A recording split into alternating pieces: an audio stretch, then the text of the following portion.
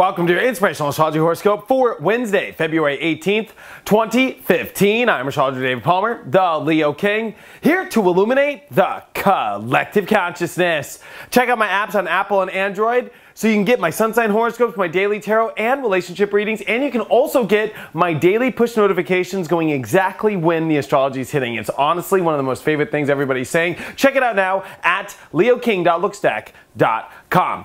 But before we take a look at all the planets, let's take a look at the Leo King Planet Energy Meter to understand where all the energy is for your Wednesday. And I hope you're having a happy hump day. Hope you're having a wonderful Wednesday. Sending you all my love and all of my light into this day. And I am putting the Planet Energy Meter at the extreme position. Whoop, whoop. Well, this is a very, very unique and very powerful day. Number one, we have a new moon happening today. This is where the sun and the moon are going to meet up in the exact spot, and this is a very powerful seeding event. This is all while at the same time Mars and Venus are getting ready for their conjunction in the next couple days. So kind of like a double seed happening, and this is a very rare new moon because this is happening for the second time in the sign of Aquarius, and then literally moments after the new moon happens, the new moon then comes into Pisces, and we change into the sign of Pisces. And there are 4 other energies in Pisces, so we're going to have 6 energies in Pisces. Let me tell you, weird day. I think it's magical. I think it's mystical. I think it's very unique, as I think that there are special things forming in our life now. This could be very big epiphanies happening, a lot of electricity, excitement, but also that feeling of needing to tap into the invisible, needing to tap into the other side, needing to tap into your feelings. This is a very weird space because Aquarius and Pisces are 2 outer planets. That's what they rule. And they rule Uranus, and then they rule, Neptune. So having the new moon on this spot at the cusp of both of these signs, at both of these planets' energies, make it very transcendental, make it very invisible, make it very mystical, make it very hard to understand. And it's so interesting because I think you have to tap into a higher dimension right now to really feel what's going on. This is testing psychic energy and awareness more than you ever have in your life right now.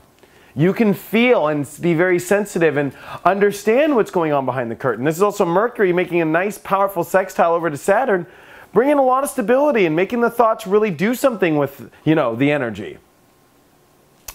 And this is definitely a Saturn in Sagittarius theme right now of expansion, really having to research, having to really believe in the path. And I think that this is a time to really believe in what's going on underneath. We have this new moon happening at Aquarius. It's about epiphanies. It's about, electricity. It's about figuring all the dots out. But then it all jumps into Pisces, the sign of really mystical energy, tapping into a higher conscious self. This is also where you could become very unconscious too.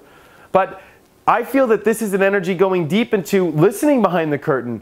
A lot of things being prepared, a lot of karma, a lot of fate, a lot of, extreme energy. It's been a long time since we've had energy like this. Long time.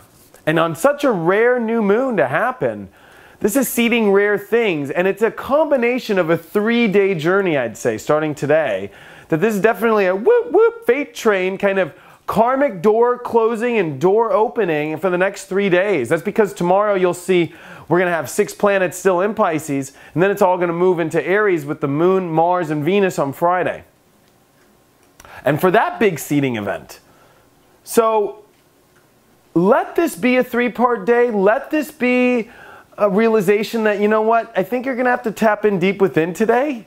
You're going to have to go really far within because this is energy that is very mystical, very sensitive, very invisible, very all over the place, very unpredictable, very exciting at the same time. But I think that you're going to have to keep an understanding of realizing that this is a buildup, that this is a very rare new moon. We don't see 2 new moons in Aquarius, and wherever Aquarius lies in your sun sign or your natal chart, I think it's important to understand that's where it's hitting you very powerfully.